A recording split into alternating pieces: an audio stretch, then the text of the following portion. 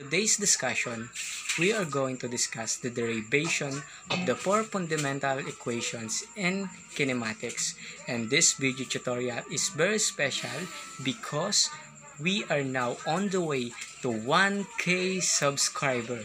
Tchan!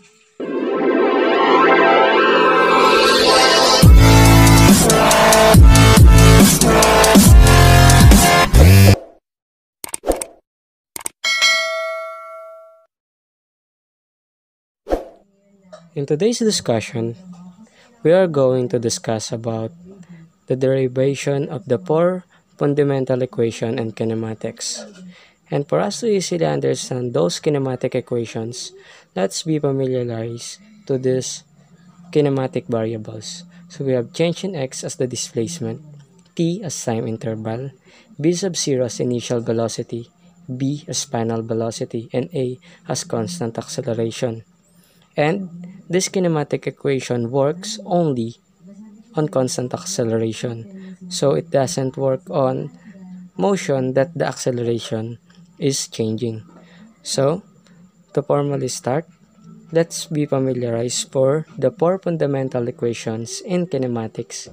As you can see, this is the four fundamental equations in kinematics. And there is something special in these equations. As you can see on the four fundamental equations in kinematics, in every equation there is a missing variable. So that what makes these equations special. And for us to formally start our discussion for deriving the four kinematic equation, let's start for the number one equation. Number one. So we're going to tackle how this first kinematic equation derived. So we have final velocity is equal to initial velocity plus at. To start our derivation, we start our computation or derivation in this equation. So we have a, which is constant acceleration. We all know that the equation for acceleration is equal to change in v over change in time. Then what we do next is just simply expand the change in velocity. So the change in velocity can rewrite also as b, or final velocity minus initial velocity. Then write change in time. Then isolate the equation. Isolate the equation by multiplying change in time in both sides.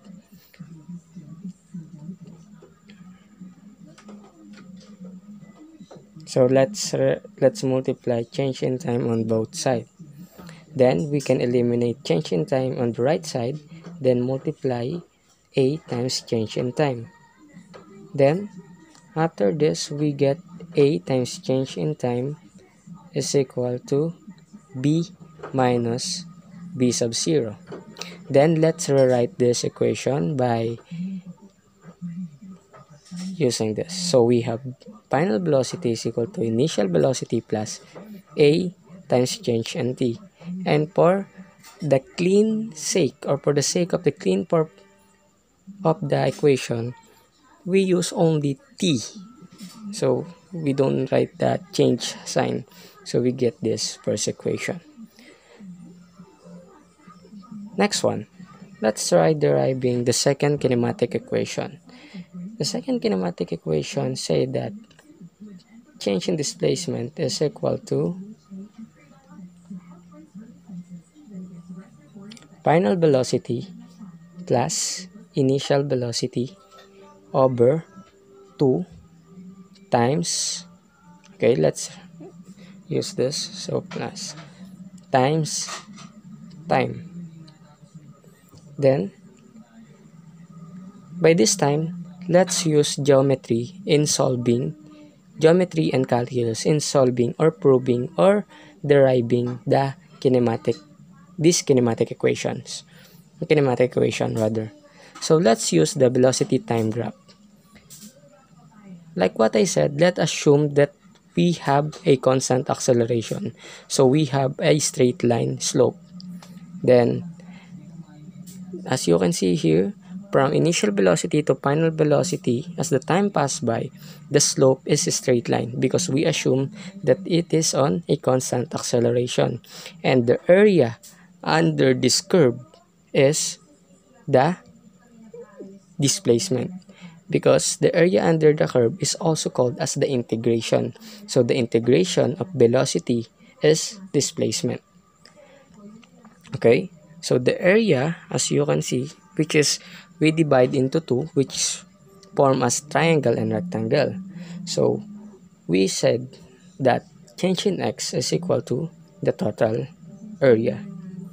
And as you can see in the geometry on the picture below, or below on the right side rather, you can see that we have two figures formed, which is the x sub 1, which is the rectangle, and x sub 2 as the triangle.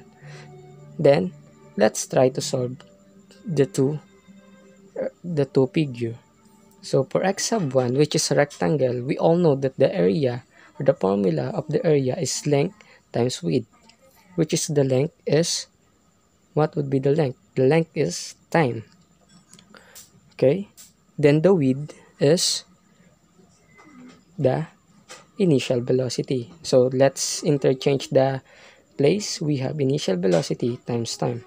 Then let's compute for the area of x sub 2, which is the triangle. So the area formula for triangle is 1/2 base times height. Then let's substitute the value. We have 1/2, and the base here, the base is t, and the height is from b minus b sub 0. Then what we need to do now is just simply get the total area. So the total area is just simply x sub 1 plus x sub 2. Then what we did next is substitute the value. So let's substitute the value for the total area in order for us to get this. So the value for x sub 1, or the equation for x sub 1, is b naught, b sub 0 t, plus the equation for x sub 2 is 1/2 t, then multiply by the subtraction of b minus and b sub 0. So let's compute this. The first thing we need to do is just simply distribute the 1/2 t on both, on b and on initial velocity. So we have formed this by distributing. We have 1/2 bt minus 1/2 b sub 0 t. Then as you can see, there is a same variable here. So what we get is b naught t, b sub 0 times t minus 1/2 b sub 0 t. We get, okay, it is wrong. It should be 1/2, because 1 minus 1/2 is 1. So we get, what is 1/2 rather. So we have 1/2 b naught b sub 0 t plus 1/2 bt. Then what we do next is just simply factor out 1/2 t. Okay, because we've been factor out 1/2 t. So what we do is just simply factor 1/2 t. So 1/2 t times b, it should be plus b sub 0. Okay, then just simply pi. I have a mistake. It should be plus. Okay, it should be plus.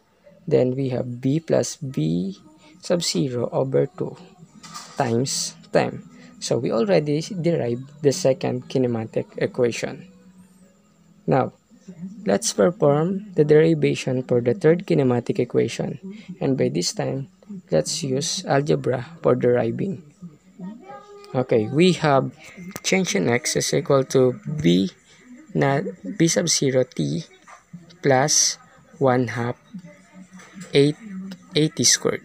So let's derive this equation. To derive this equation, let's use the second kinematic equation, which is what we solved earlier. So the second kinematic equation is change in x is equal to b plus b naught, or b sub 0 rather, over 2 times time. So that is the second kinematic equation. So what we do next is just simply divide it t in both sides. So divide t on both sides.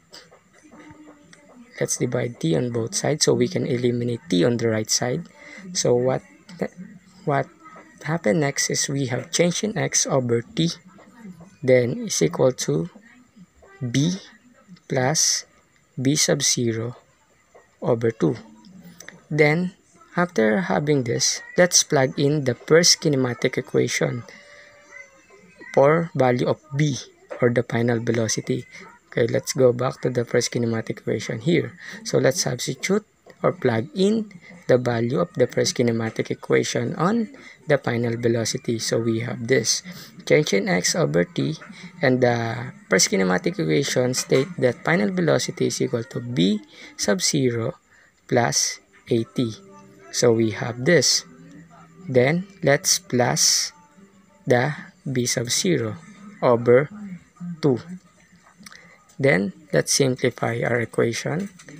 By simplifying equation, we get change in x over t is equal to b naught over 2 plus at over 2 plus b naught over 2. What we do next is just combine the variables that is like variables. So we have this b sub 0 over 2 plus b sub 0 over 2 is b sub 0 plus at over 2. So let's erase it first so we can simplify our equation rather. So we have change in x. Let us rewrite it first. Change in x over t is equal to b sub 0 rather. B sub 0 plus at over 2. Then what we do next is just simply multiply t on both sides. So we can eliminate t on the left side. Then we multiply t on the right side. So we have change in x is equal to b naught t plus 1/2 a t squared. So we already derived the third kinematic equation. Now let's derive the fourth kinematic equation. Okay, let's derive the fourth kinematic equation using algebra also. So let's write first the equation. So the fourth kinematic equation is b squared is equal to initial velocity squared plus 2a change in x, or displacement, change in displacement, or displacement rather. So let's use again the second kinematic equation as the start for our derivation. So we have change in x equal to b plus b sub 0 over 2 times t. And as you can see in the fourth kinematic equation, there is no value of time. So what we do is let's substitute a value for time using the value for time using the first kinematic equation. Let's derive the value for time using the first kinematic equation in order for us to eliminate time on the second kinematic equation. So let's rewrite the first kinematic equation. Use the first kinematic equation in order for us to derive the value of time. So we have final velocity is equal to initial velocity plus AT. Then let's us isolate this. So we get B minus B is not 0. Then let's divide A on both sides. So we get, okay, let's divide A on both sides. So we get as T or time interval is equal to B minus B sub 0 over A. So let's substitute. What we do is just simply substitute this on second kinematic equation.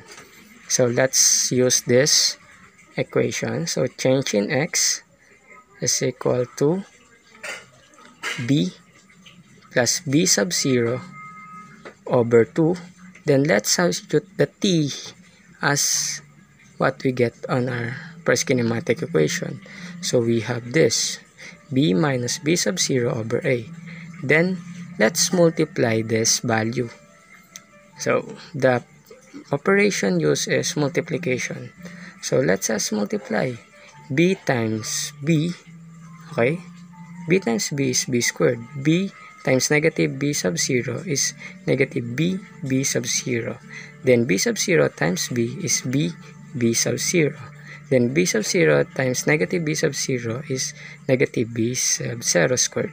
Then 2 times A is 2A. So we can eliminate this because they are unlike sign.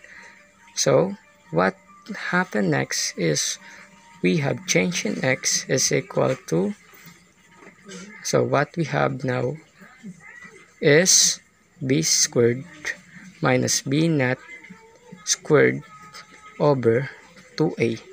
So let us erase first the writing so we can simplify this equation. Let's erase this, then simplify our equation. So by continuation, we have change in x is equal to B squared minus B sub 0 squared over 2A. The first thing we need to do is just multiply 2A on both sides. So let's multiply 2A on both sides. So by using this, we can eliminate 2A on the right side. So what we have now is B squared minus B sub 0 squared is equal to 2A change in x. Then using subtraction property, we get B squared is equal to B sub 0 squared plus 2A change in x. So we already derived the fourth kinematic equation.